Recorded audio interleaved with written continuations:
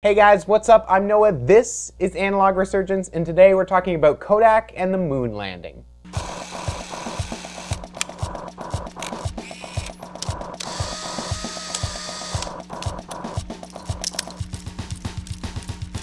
This year, 2019, is the 50th anniversary of the first manned mission to the moon. Now, of course, that achievement and all the work that led up to it is a massive amount of combination from all sorts of different technology and hard work over years and years. And Kodak actually played a pretty big part in all of that because, well, they were the big company back then in terms of capturing moments on film. From really early test launches where they would set up a ton of different cameras and photograph a bunch of different images all at once, all the way up to the actual moon landing, where NASA astronauts took Hasselblad cameras to the moon that used Kodak Ektachrome film inside of them, along with 16mm motion picture cameras as well. But if we go back to the earlier phases of the actual moon landing, Kodak played a really integral role in helping NASA to figure out exactly how and where this whole moon landing thing was going to go down. See, in the 1960s, there was still a lot about the moon that people just didn't know. And so in order for NASA to figure out exactly how and where to land people safely on it for this manned mission, they needed to know as much about the actual surface of the moon as possible. This meant being able to take detailed enough photos of the surface of the moon in order to use as reference for mapping different regions, and ultimately figuring out exactly where to land the Apollo capsule. Now today you can send a rover to Mars and have it transmit back detailed information, but in the 1960s you couldn't just strap a digital camera to a satellite, send it shooting off to the moon, and then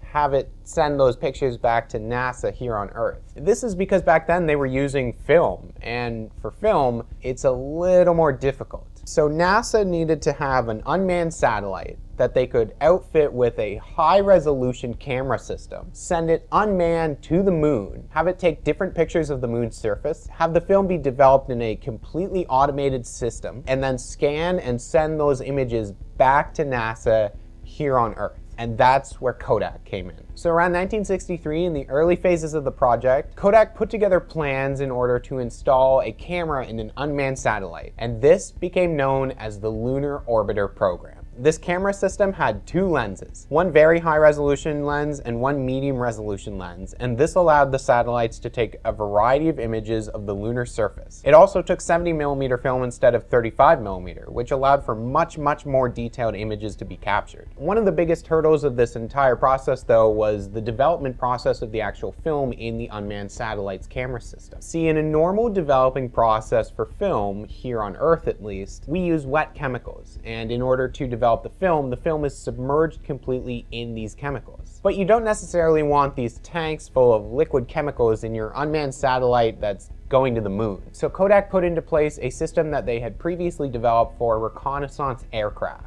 and this was called the BIMAT system. The BIMAT system is a dry processing system for film development, which meant that Kodak didn't have to install big tanks of chemicals or a complicated processor or anything like that in their unmanned satellite system. So in the BIMAT system, you have two main components, the film that you have shot and the BIMAT transfer film. The BIMAT film is a film that has been sort of laminated with chemicals. It's not completely wet, but it has these active chemicals on it. As the film in the satellite is shot, it is then advanced, and the exposed film and the BIMAT film come into contact with each other. As the BIMAT film is pressed against the exposed film, the film is developed via the chemicals on the BIMAT. The final piece of the whole puzzle, though, was exactly how to get the images that were on this developed film because of the BIMAT system back to Earth using the camera system inside of the unmanned satellite. So after the BIMAT development process is completed, the developed film actually moves over to a scanning unit inside of the camera system in the satellite. Now, as a pretty basic explanation as to how this works, the scanning unit was essentially a really bright light, and the film would move across this bright light, and the intensity of the light would change depending on the density of the image on the film. So denser parts of the film would have less light that could shine through it, but thinner parts of the film would have more light that could shine through it. So these changes in light density were converted into different values, and all of that information, along with the location, the telemetry of the actual satellite, and where the images were taken on the surface of the moon, was all sent via a signal back to NASA on Earth. blurry. And all of that density exposure information from the scanning unit inside the camera of the satellite was then reassembled on NASA's end and printed back onto 35mm film. And the end result was an actual detailed image of the surface of the moon, taken entirely on an unmanned spacecraft very, very far away. And that was it. That's the process that Kodak helped invent in order to get NASA's camera to the moon, take those pictures, and send all that detailed information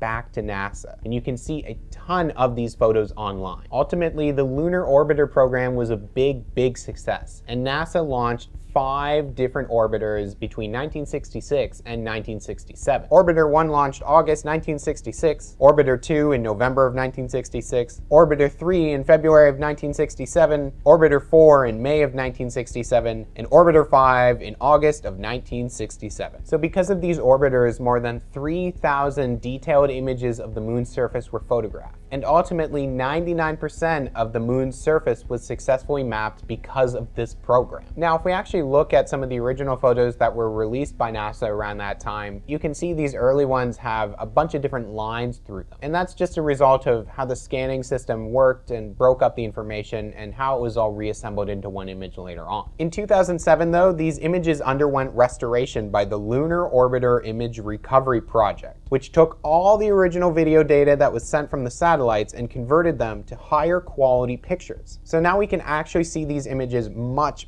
clearer and closer to how they actually looked from the satellite. But it's also interesting to note that the only reason that I can do a video like this, and the reason that we know about the BIMAP process in general, is that it was actually declassified by the American government back in the early 2000s. Before that, though, it was classified information because of its involvement with reconnaissance missions and the moon landing project, and just because it was a really important, useful process that Kodak had created that the government got a lot of use out of. As for the 5 lunar orbiters themselves, well, these things weren't exactly made to last. And each one only had a lifespan of about a few months to a year at the very most. So when they started to degrade and NASA sent another one up to take its place, the old one was simply crashed into the surface of the moon. You know, if you actually think about it and put it all together, between the lunar orbiters that were crashed into the moon, the 16mm cameras that they took with them up there is a ton of film gear waiting up there on the moon. Hey, thank you guys so much for watching, and I hope that you enjoyed. And subscribe if you haven't done so already, as I continue to cover different topics like this. And if you want to support the channel at all, there is a link in the description below to the Analog Resurgence Patreon. You get more information on some of the videos that I cover, along with a bunch of different photos and samples for when I do the roll review videos. And of course, if there's any sorts of topics or stuff that you want to hear more about or see me talk about in the future, then comment down below on this video and just all the videos. And thank you so much for watching, and I'll see you guys soon.